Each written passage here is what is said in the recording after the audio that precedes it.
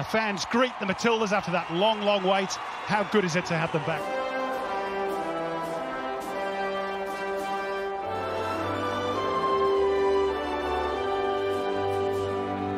But Kerr's perseverance might create something here for Australia. It's broken kindly for Tamika Yallop, one-on-one with the keeper. And Letitia makes a really good save and has remained down injured after the fact. Australia pinched the ball straight back, and a test potentially for Letitia. Straight from that injury, and it took a deflection on the way through off Kaya Simon. Is she going to take this one on, Caitlin Ford? Or is it going to be Caitlin? It is Catley. And Sam Kerr is there across the face. And there is Claire Polkinghorne to jab it over the line and put the Matildas in front. Their first home goal in 85 weeks. And it's been worth the wait. Claire Polkinghorne, 1-0 for the Matildas. Great little header across goal there from Sam Kerr, keeping the ball alive, and Claire Polkinghorne sticks it in the far post, and you can see what the goal means to her. The tempo of this encounter so far, now they can work some space out on the left for Caitlin Ford, which Tony Gustafsson gives the big thumbs up to. Still Ford, not a bad try. Caitlin Ford with the interception on the blind side. Releases Sam Kerr. Emily Van Egmond is furthest forward.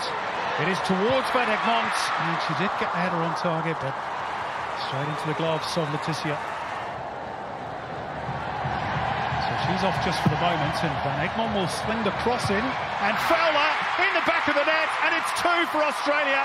And Mary Fowler is on the score sheet yet again. 2 against Ireland. 1 tonight. There is just something about Mary. She is a superstar, Mary Fowler. Great run into the box, and look at this ball in from Emily Van Egmond. Yeah, that's the quality that Emily Van Egmond has. Oh, now a slip by Alana Kennedy. Big chance for Brazil to reduce the deficit, and they have done. It's Adriana, and that's not the way that Alana Kennedy wanted to celebrate her 100th cap. A slip on the edge of the penalty box, and Adriana said, thank you very much. Kids aged between 4 and 11, head to miniroos.com.au to find out a bit more on that one. Here's Catley at the byline. The cutback is good. Emily Van Egmond, that should seal it for Australia. Off the bench, onto the score sheet, and it's 3-1 for the Matildas.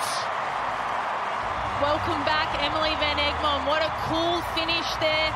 Great run, and just halted at the top of the box. And Steph Catley, that's the quality she possesses when she manages to get forward. The Matildas are back on home soil with a bang.